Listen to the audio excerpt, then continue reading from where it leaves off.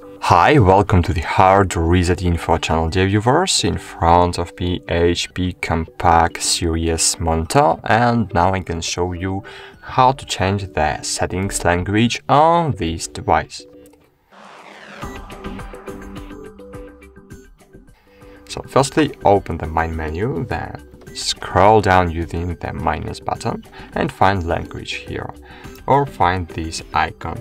This is a face with a question. Then click OK. So sorry, my monitor is going to sleep.